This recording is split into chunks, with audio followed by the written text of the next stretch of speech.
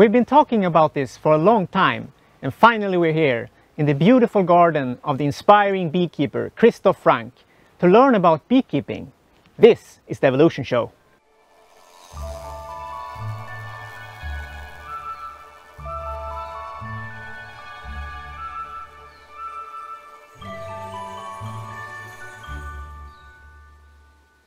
Welcome to the Evolution Show.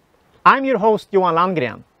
The Evolution Show is all about connecting the dots to see the bigger picture and address some of the biggest challenges and opportunities of our time.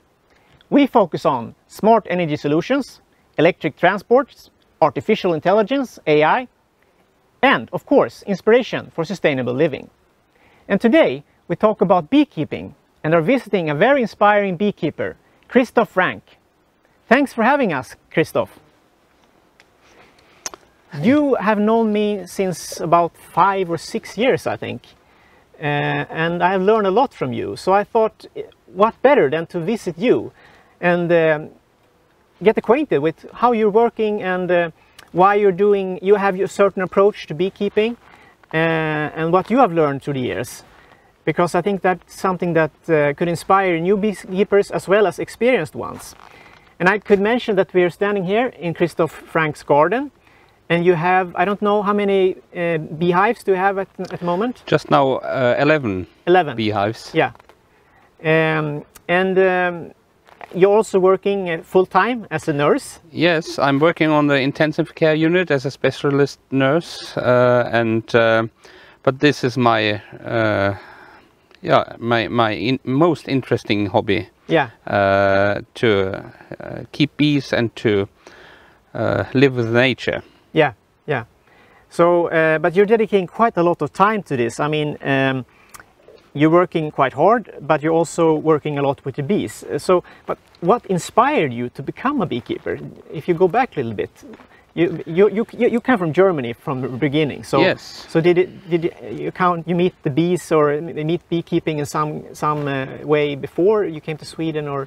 No, I read a lot about beekeeping, and it was a fascination. I thought that the bees and the bee colonies has so much we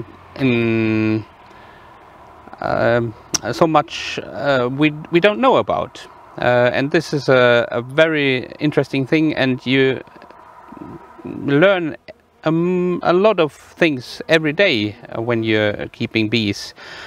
So it's a real inspiring thing. Yeah, yeah. And you have inspired me in many ways. I could mention one is that from the beginning, when you start as a beekeeper, before the winter, you give the bees sugar syrup. That's the common thing.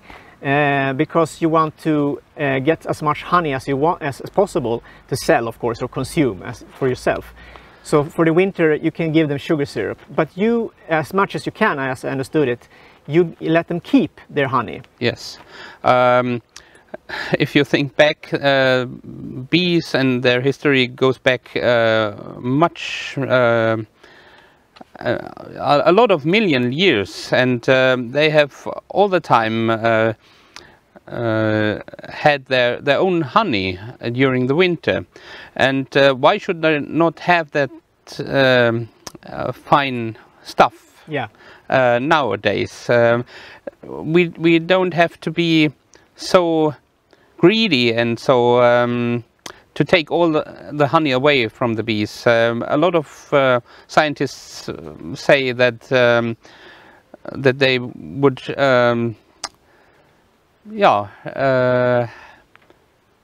in winter that they can live very well on the sugar, but there's a lot of things, elements in the honey they don't get with the sugar. No. So I believe in giving them sugar, honey till back before the winter. Yeah. And it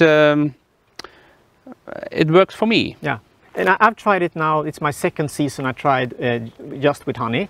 Sometimes you don't have enough honey, so you have to add some sugar syrup. That's right. But as you say, I mean, there's vitamins, there are minerals, and increasingly we mentioned on another episode earlier that they're using honey for medicinal purposes in different ways, and they're discovering new things all the time. So perhaps it's a good thing for the bees to have their own super energy as well. So yeah, but you're also you're educating new beekeepers, both adults, but I think you also have invited the children here to learn more about bees. What's your idea behind that?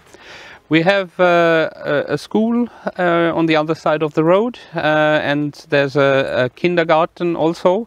In the beginning, when I began with beekeeping, there were some children who stamped on the bees, which warmed up on the stones around the school. And when I crushed them. They crushed them. Oh. They thought that they that they have to do this to get rid of the insects.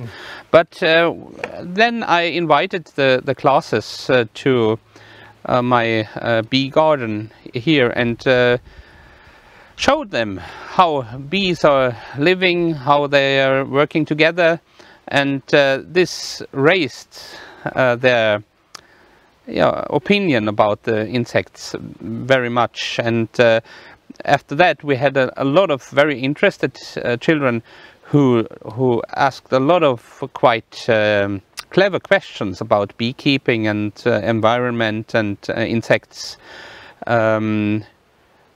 And this is a very good thing for the future, when our children are capable to see the advantages of the insects and the bees in this case. Yeah. So this is very nice, and I invite them every year to come here and take a look at the bees. Yeah. And you mentioned school children and so on, and people might think that, oh, is it dangerous to work with bees? How do you do when you have, let's say, a child or some new beginner coming here?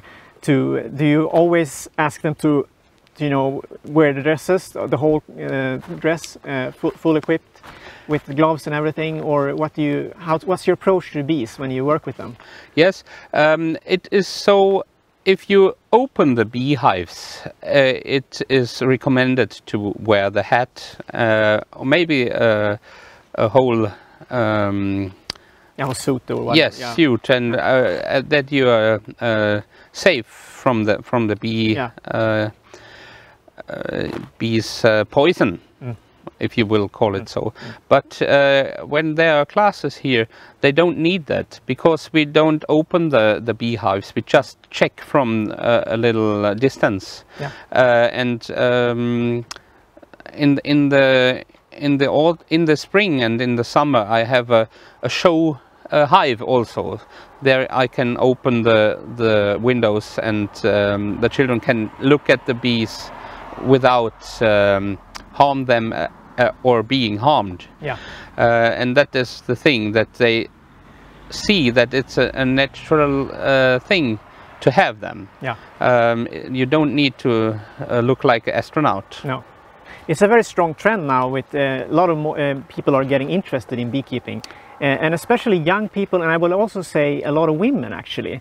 It's been a typical hobby for, I would say, older men or middle-aged men, typically, at least in Sweden, I think in many other countries as well, until maybe early 2000 or something like that. It's always been women as well, of course, but not as much as now. So I guess you've seen that as well during your courses you have had. I have seen that in my course. There were as much women as men, and who wanted to learn much about beekeeping. Yeah. And this is a trend, not just the young and the women, but folks everywhere, not just on the countryside, but even in the towns. Yeah. We make come back to this Yes, later. Yeah, definitely. We're going to have an episode, you and me, later on where we talk about urban beekeeping. Yes. So we'll come back to that. But the trend is strong, and that's a great thing. But it's always good to have some basics and to understand how to work with the bees, that you shouldn't fear them, but you should have respect for them, and so on. So I thought we could start by just open up and just show a little bit the bees, Yes. and then you can tell us a little bit what you see and what your typical, we call it as a beekeeper, inspection. You do it on a quite regular basis, sometimes every second week or something, depending on if it's the middle of the season, the middle of the summer. In the winter time you don't do anything basically. Sometimes you go out and check and listen and so on. You check, Yeah. that's right. Now in the autumn it's time to get them ready for the winter, and I'm starting with this today. You have to give them a treatment that they can clear the dangerous enemy Varroa constructor. Yeah. It's a little insect who eats the larvae of the bees. It lives on them. So we have to make sure that they can, that there are not so much of these insects. It's a parasite. A parasite. Yeah. And then you have to make sure that they have enough food during the winter.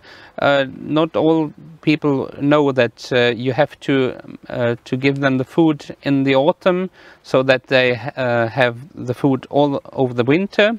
They have to have food all the time during the winter to keep the warmth in the beehive. Yeah.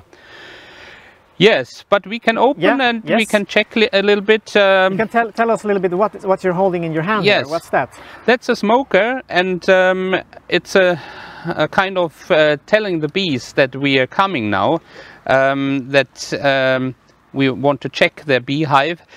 But the thing is working like, as you know, you're simulating a big fire in the wood. The bees are smelling the smoke, and they believe that now is a fire coming. So they will try to get a lot of honey into their stomachs, or to can start again after the fire. Yeah, they get calm. They get calmer. Yeah. The honey does them calm. Yeah. But it's like us. We eat, we feel better. Yes, if we take 2 or 3 beers. Yeah, maybe exactly. you are going to be like calm. Like a true also. German or Swede for that yes. matter. But we have to check. I as I said, recommend to get the hat on when you check the beehives. Yep. And now in autumn it is always recommended, because the bees are they are a little afraid that you want to get their honey. Yeah. So they want to defend their hive. Yeah. So maybe it's better we take on the hat. Yes, definitely. And especially the face is something that they can attack, like the eyes and the mouth. So that's what you want to check. They are also attracted by the white of the teeth and the ears, eyes, so it's it's you can keep calm as a beekeeper when you don't have to defeat you. No, defend yourself. Yeah, exactly. Yes. And this just before we you have bought, right? So this the roof, or have you made it yourself also? I have made this also. Okay. About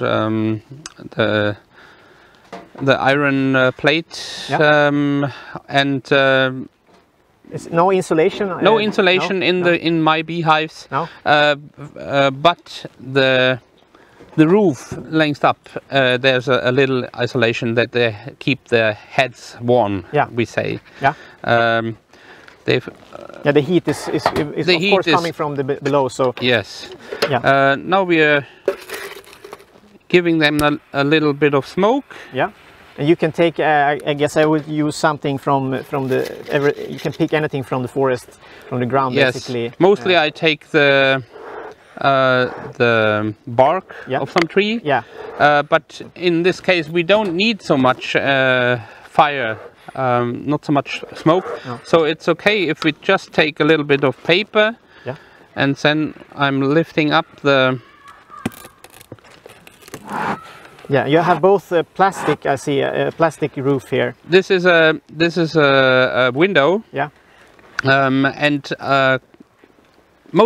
mostly I try to avoid the plastic, but I give them a little bit of darkness again after they get the smoke. Okay.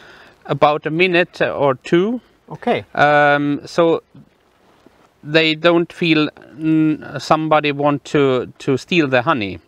This is a reason why we choose to have bright clothes as beekeepers, because the instinct of the bees says if this is a dark person, may it's a bear or something like bear, that, yeah, bear, and want to steal the honey. Yeah. So I set the roof on again about a minute, then I take it away. Okay. And this is some plexiglass, yes. or something. It's not Yes. plastic. It's No. But as I said, I try to avoid any plastic in beekeeping, and this they cannot. It's the word rub. They cannot. Yeah, no, they cannot chew on it, or the heat. Also the heat will deform the plastic, and it's not good. Sometimes, if you're unlucky, there's always chemicals in plastics that could potentially. At least, but this is solid. This will last a long time. Yes. So that's a good now you see the bees are there are some moving up there, and maybe you need to give them a little bit more smoke to make them calm. But mostly it works as we just give them 2 or 3 cuffs.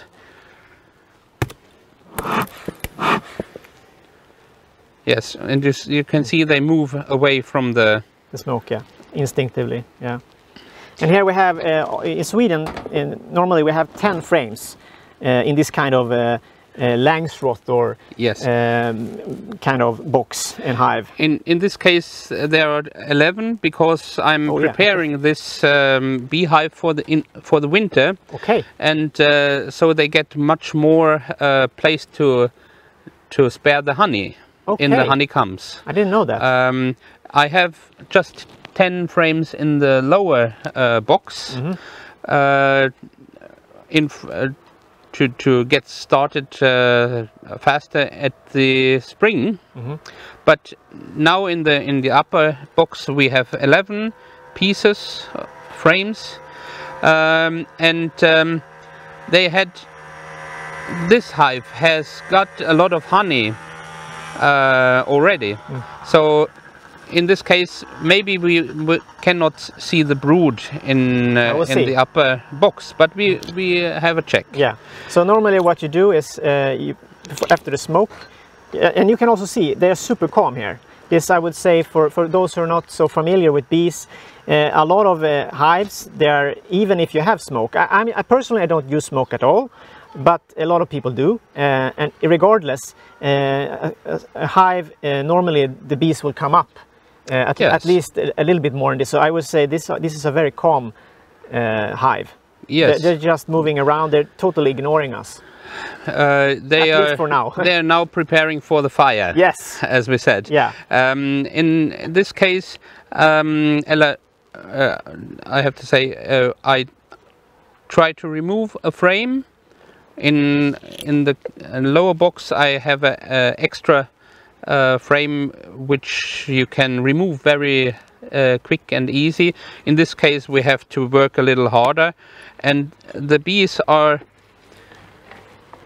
are using their own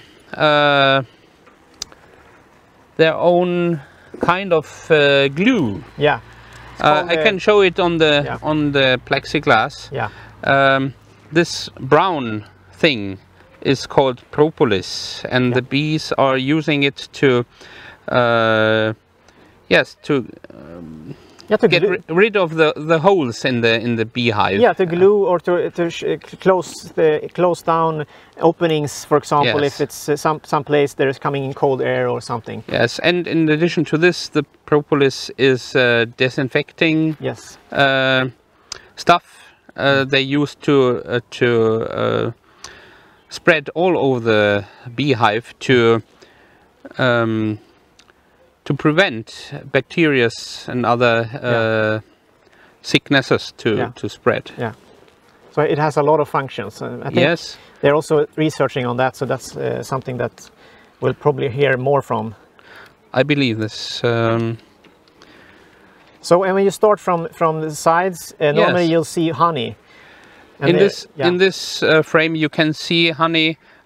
This one is really this already has lock on it. Capped. It's capped. Yes. Yeah. Capped honey, and in these other cells you can see the honey about 2/3. Yeah. And so they are filling it up with honey, with nectar. Yeah. And they are ventilating away the water in the nectar to get the honey. Yeah. So this is the stuff they need to survive the winter. Yeah. And they cap the honey, when it's capped, it's normally maximum 18% or something like that water. So then, then they know it will not yeast, it will not be anything, it won't get bad. Yes. It will last a long time. Yes, and this is why when we harvest the honey, just have to wait until the honey has under 20% of water. Yeah. Otherwise, you will not be glad about the honey. No. The quality. No. Yeah. Now we are moving a little bit to the center of the beehive. Here it is honey, both capped and open honey cells. Yeah. And it's a bit darker, as you can see, and it's just because the honeycomb is a bit older here. Yes. It's nothing wrong with it, it's just that it's been here for a longer time, and it tends to get darker. Yes, in the other season it is darker because of the pollen, maybe it's called also, something, and pollination. Something about the process also with the honeycomb, that it's, it gets darker with time. And the propolis. And the propolis probably, yeah. Does it also. For sure, yeah. So, and now it will be more interesting because we can see the first cells with brood in. Here you can see a little bit of a top on the cupped cells. It's a difference between them and those. Yeah, here's the honey. Here it's honey, and here it is brood. Brood, yeah. Yes. So it's bees that will, when they're capped like this, we're just waiting for the bees to come out eventually. It will be, I think, 16 days for the queen. Yes, that's right, and 21 days for the working bees. For the worker bee, and these are worker bees. Yes, yeah. The most of them. Here you can see a drone. Yeah. This is the male bee, if you will want to call it so. It's much bigger than the others. But it has no venom. No. It cannot sting you. No. Yes, this is a beautiful frame. It's and you see that there are some drones left. Yeah. In the autumn, the bees are they don't need the drones anymore for the season. There are no queens left to who has to be to be fertilized, but to mate with. Yes. No. So the closer we get to the center, the more of the brood we might find. Should be. Yeah. But in this case, I guess they have moved to the lower to the lower box. Yeah. Because in this case, you see, it's just honey. Yeah. But this is quite a lot of honey. It's yes, it's a good about sign. it's about 2.5 kilos. Yeah. or about kilos in the frame. Yeah. So all of the box contains about 25 honey if it's kilos. If it's filled, kilos. Yeah, that's about 40 pounds, something like that. Yes, for those maybe. US watchers. And here it's honey also. Yeah. And here's also some pollen, I think. Yes. That's the if you want to call it so, it's the thing mankind need most. Bees are one of the most important pollinators, and yes, mankind has to see that we don't get rid of our pollinators. No. In some parts of China, they don't have any insects left, so they have to pollinate the trees, the fruit trees, by themselves. Yeah. With brushes, and this is not a future we want to have. No. Here we have some brood too. Yeah. You see, there's a different color here. So yeah, and also it's a bit, as you say, that it's sticking up a little bit. It's not flat against the cells. So there we have a lot of worker bees coming up. There are some cells with egg in it, but not so much. Now in the autumn, the bees are producing the winter bees, the winter working bees who survive the winter. They will not fly out and fetch honey on the meadows or in the forests, but they have to guarantee that the queen is sitting warm and gets over the winter, and they will start in the spring. Yeah. So if we would have been here, now we're here in the late August, but if we were here in, let's say, in the middle of July or in the late June, this would be filled with brood. Yes. So now they have, the brood is getting out there. They will go from, I think, up to 80,000 in a big hive to something like 20,000 in the winter. 20,000 bees during the winter, and there are dying a lot of bees during the winter also. So it can happen that they are restarting in the spring with about 5,000 bees. But it is such a explosion in the development that they are getting up to 80,000 in the middle of the season. Yeah. That's quite fantastic. Yeah. And you can see that the bees are super calm here. They're totally focused on working. They're totally uninterested in us. If I would start, smashing my hand like this, or if I drop something here, the vibrations will get them started. They will become more aggressive, and they will come up and wonder what's going on, and try to protect themselves. Yes. Or if they, and also I think they have so much food here, so I think that also calms them. If they would have little food, that's right, I think they would be more aggressive. Yes, more nervous about the winter to come. And here in this hive, they have about 15 kilos of honey already. Yeah. Now we don't have so much flowers out in the forests and on the meadows that they can fill it up wholly. So I have to give them some. You think so? I was thinking that 15 kilos. I mean, I know that you recommend like 18 kilos something. No, I recommend more than 20. Do that. You do? More than 20. Okay. Because I don't have insulated hives.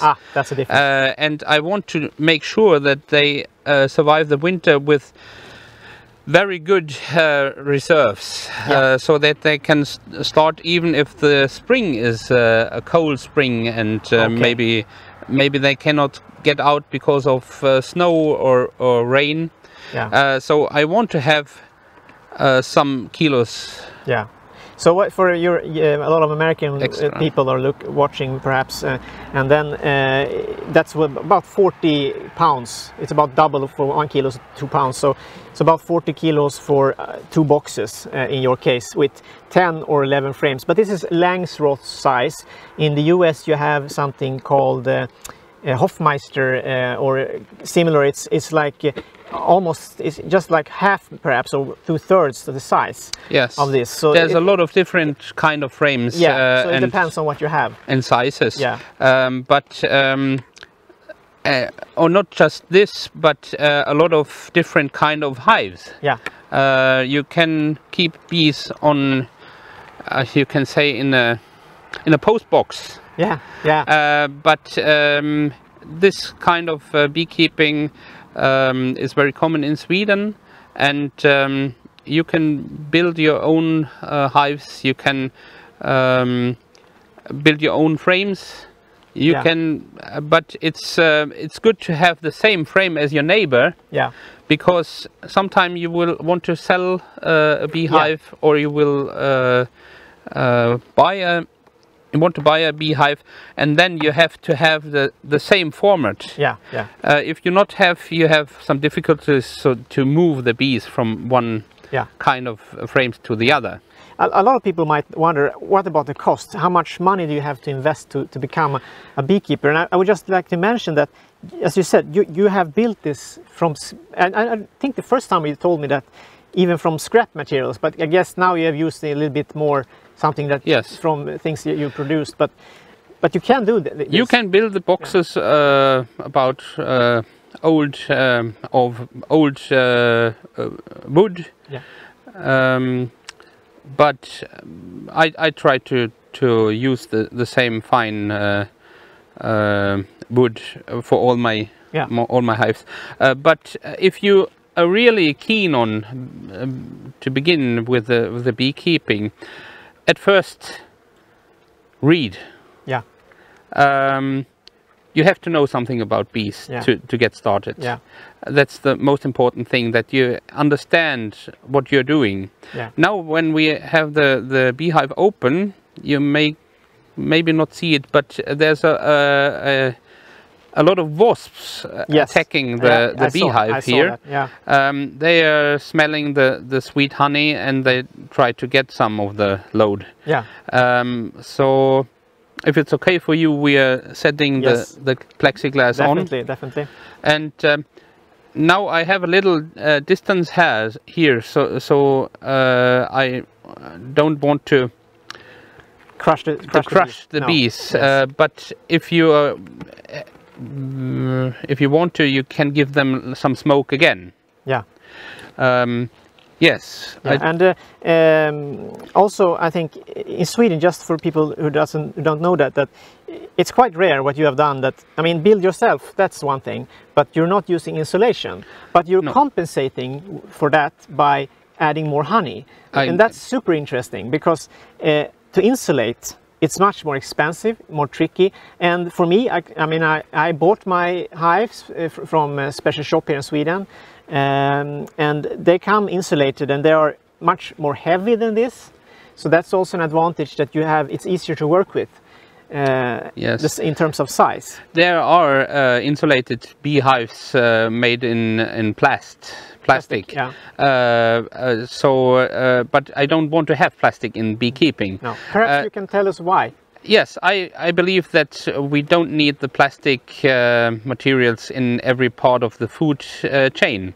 Maybe you have reports about the plastic is now everywhere, in the seas, in the floods, everywhere. Yeah. And I'm trying not to begin at the bottom of the chain with plastic here. We don't want to have it in the food. No. We don't know what in which way they are. Yes, we will take the results then. Yeah, yeah. Yes, but back to the question about the costs. It's not so expensive to build the boxes by yourself if you're handy. It's not so expensive to fix the frames. That you have to know that that you have some costs for the bags when you begin to keep bees, and maybe the cost for a bee colony, for a bee. Bee themselves. Yes, because if you don't catch a swarm, you have to buy them. Yeah. Or maybe you know a beekeeper who can help you, get you started. It's always good to have a mentor who helps you about with the first steps in beekeeping. Yeah. As I mentioned, you have to read. Yeah. You have to know the circle of life of the bees, how it is working, how they are developing, and then how to help them against the enemies. Yeah. As I said, the varroa constructor and a lot of other things are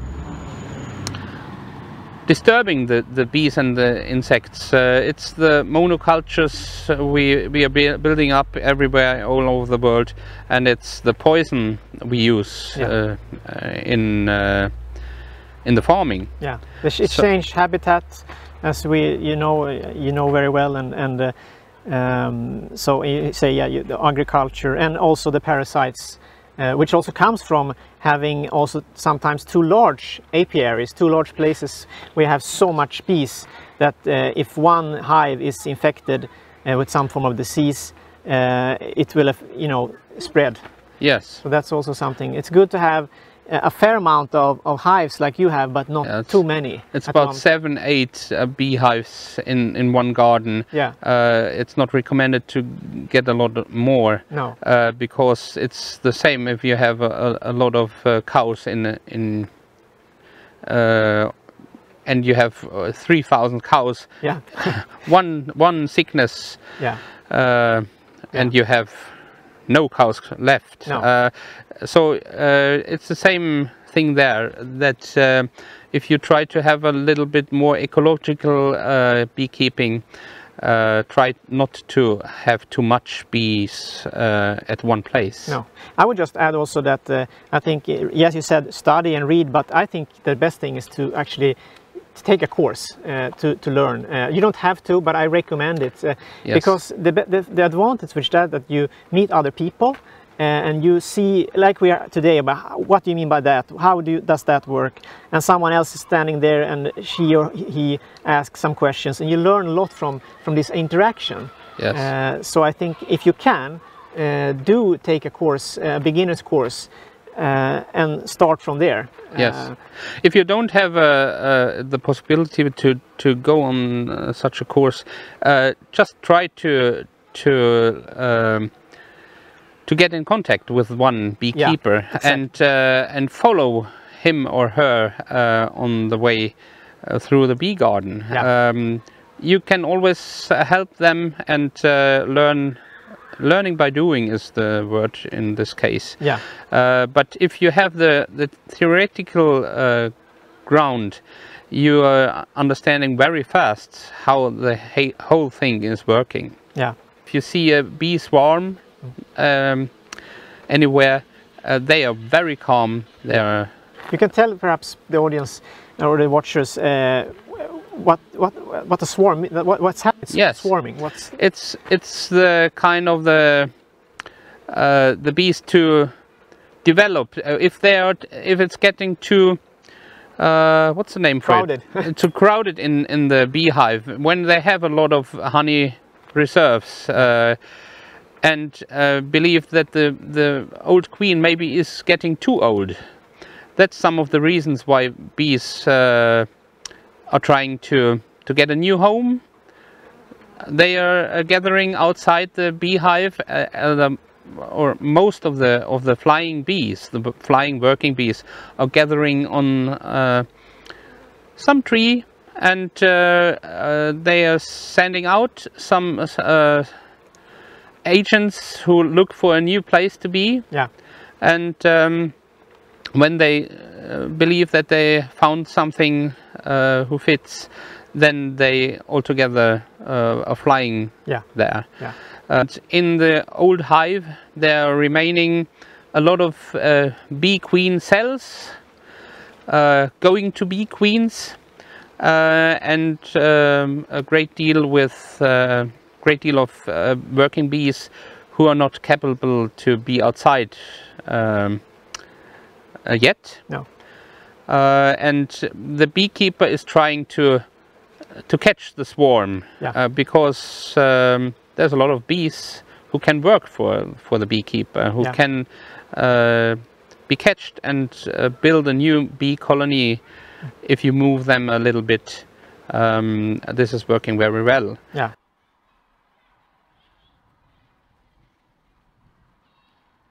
And we're standing in front of a beautiful, quite large, I would say, apple tree here.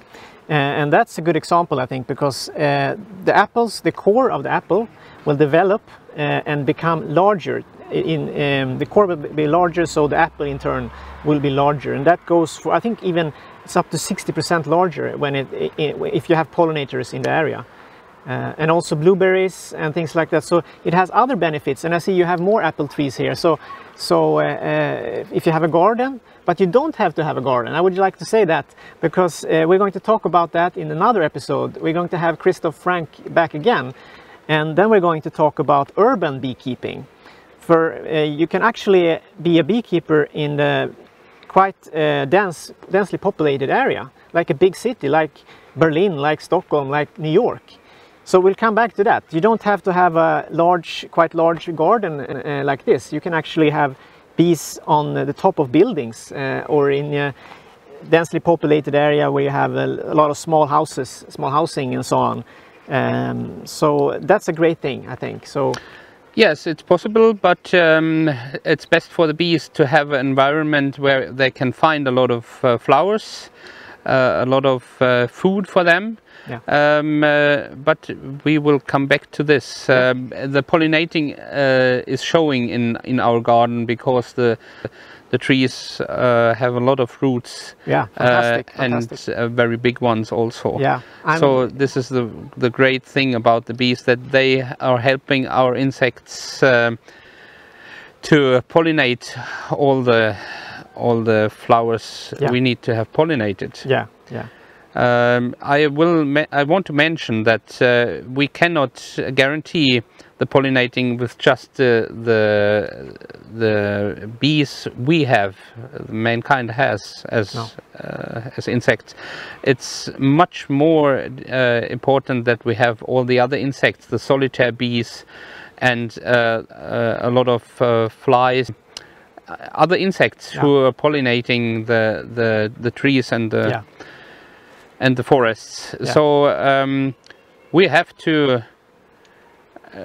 to save them for the future, for our future. Yeah, and what we can do, as you said, is not only becoming beekeepers, because that's just honeybees. And the honeybees, they actually sometimes spread so much that the other insects have a hard time. So you need both. And that's my point there, is that we need to change the habitat as well. So we need to have a lot of wildflowers, meadows and things like that, so we can have both wild bees, wild pollinators and honeybees. Yes. But honeybees, I think the thing with them is that once you get into this world of beekeeping, you learn more and you get appreciation more for the nature, how things are connected, and also the importance of insects in general, pollinators in general. So I think it's a good step to start with beekeeping. At least it's opened my eyes a lot. Yes. Thanks to the bees.